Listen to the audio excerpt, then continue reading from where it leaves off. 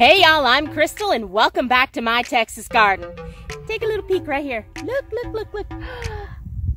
I can almost taste the tomato sandwiches already. Today, we're gonna be putting the sweet potato slips into the ground. Now, if y'all are new around here, welcome.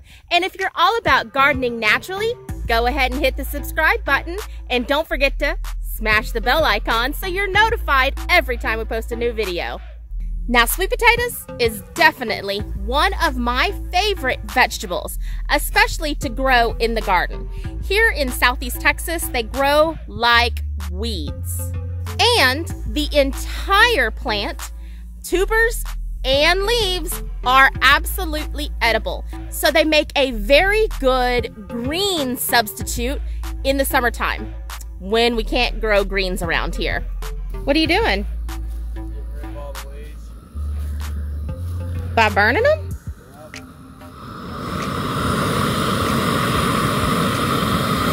All right, time to get our hands dirty and get some sweet potato slips planted. Okay, so here are some of the ones that we started off in dirt. And you can see that they're nice, strong plants. Even the small ones, they're very, very strong plants. But they don't have a whole lot of roots. I'll show you some from the water method here in a moment. They have a lot of roots, but they're not as big of a plant. So let me show you guys how I'm putting these into the ground.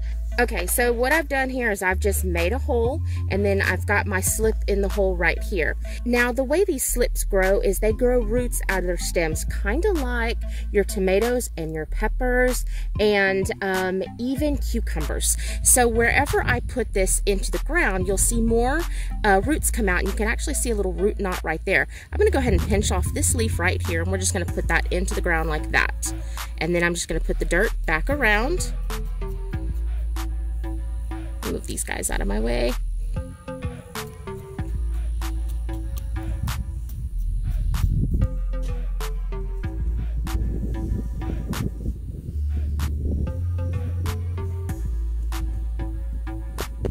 And there you go, it's planted into the ground.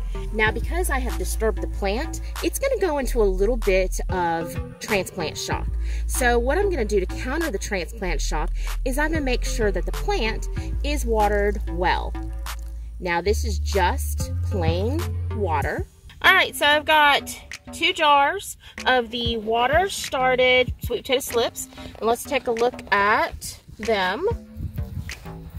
So as you can see, we've got some really nice slips. They grow, the water grows beautiful slips.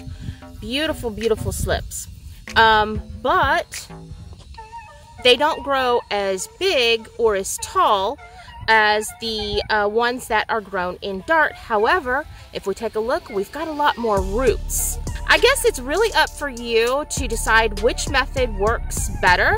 I guess we could just kind of garden this out. What do you think, Logan? Just garden this out for the complete summer and see what makes more sweet potatoes? Or do you think they'll both make the equal amount of sweet potatoes? Probably make both equal. Yeah, that's what I'm guessing. But anyway, so we're gonna continue planting here. I've got 5 more to put in the ground, and I'm just like I did. Hi, kitty.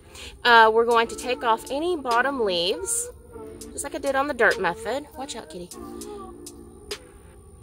And we're just gonna open the ground up and just bury it in.